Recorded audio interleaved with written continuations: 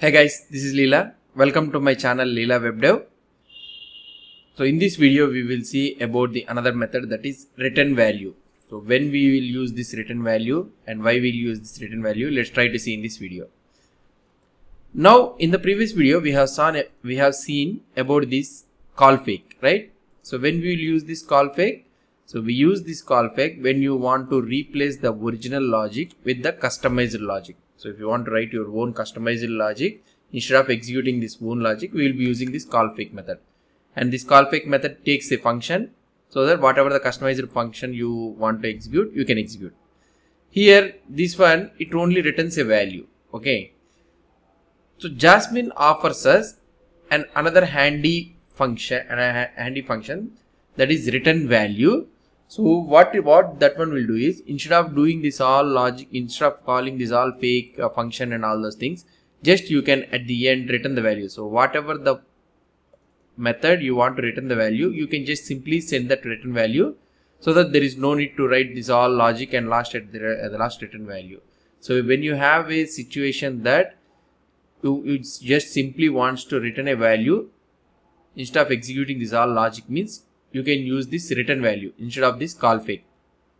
So I will show you how to implement this one. So let's try to copy this one all and I will paste it at the bottom. Okay. So this is example for return value. Okay. This is example for the return value.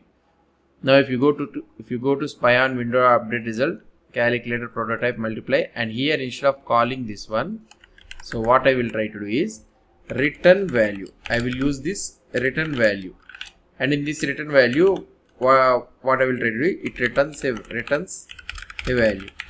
That's it. So at the end, this multiply method, whatever the logic you want, so there is no need to write with this call fake method. You can just simply returns the value. So now how many times you implement this multiply method in this spec, so it will always returns this value only. So it will not do anything. So it will not execute the real implementation or anything. So just it will return this value. Now what I will try to do, so let's try to execute this one.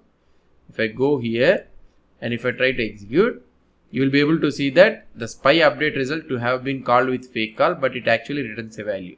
See, however, what I can say, the call fake had did in the same scenario, this return value is also doing. Now what I can do here, I can copy this return value and I can paste it here at the bottom. Okay, so that's it. Now if we try to execute, see, the test has been passed. So this is how we will be using this return value. So now you may be getting a doubt that what is the difference between this call fake and this return value, right? So both are one and the same only, but call fake means you can write your own customized logic. So here you can write your own customized logic. At the end you can do whatever you want. But here, so whatever the logic you are doing and you are returning a function and you are returning some value means, so instead of doing this all call fake and all those things, you can just directly simply return the value. If it is a static value or anything, so you can just simply return a value here. So like this. So if you are having some logical, according to that logical thing you are returning means, you can use this one.